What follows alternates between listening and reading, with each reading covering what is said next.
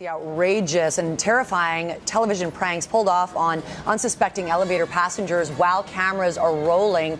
The videos have gone viral around the world, and they're raising big questions about whether reality TV has finally gone too far. ABC's Nick Watt has the story. That woman is an innocent bystander. The guys with the coffin, they're actors. The elevator doors close. Watch this. This Brazilian TV show snags victim after victim.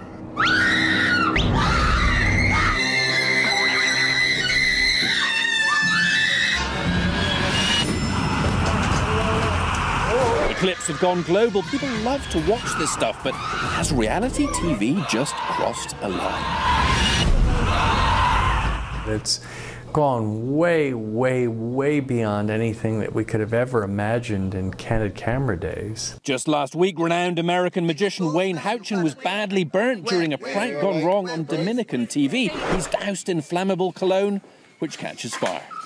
Houchin is still in the hospital with first-degree burns, and now there's even an arrest warrant out for the show's host. More and more producers are playing with fire.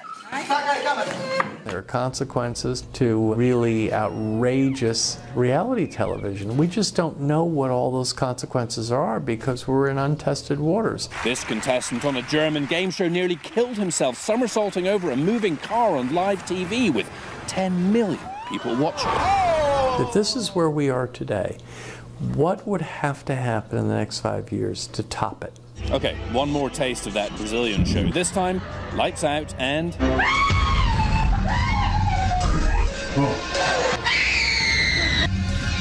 I'm laughing, but I'm not so sure I should be. Good morning, America. Nick Watt, ABC News, Los Angeles.